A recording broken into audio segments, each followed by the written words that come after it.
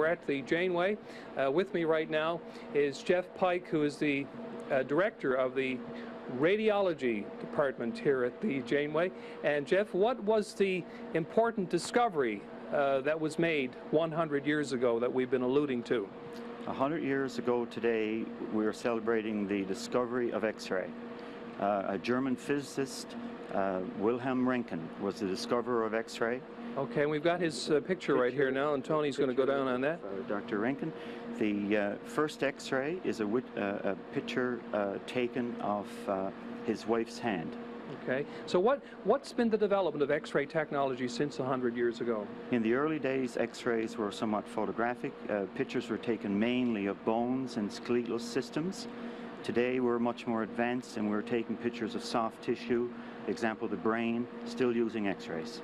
With machines like this one behind me. CT scanner. This is a CT scanner, and this is the gentleman who operates the CT scanner. His name is Bruce Whalen. Bruce, tell me, how does this piece of equipment work? Well, as showed earlier, Karl, when you were in there, you were moving out. There's an X-ray tube inside this box called a gantry, and as you were moving out, we were taking pictures, almost like slicing bread.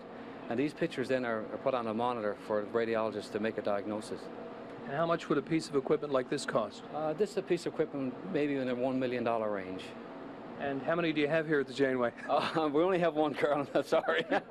Somehow I knew you were going to Yes, say that. right. Okay, now I want to turn to Karl McNeil, and Karl is the director of the Canadian Association of Radiation Technologists. And Karl, I know members of your association perform many different jobs. Just briefly tell me what they are.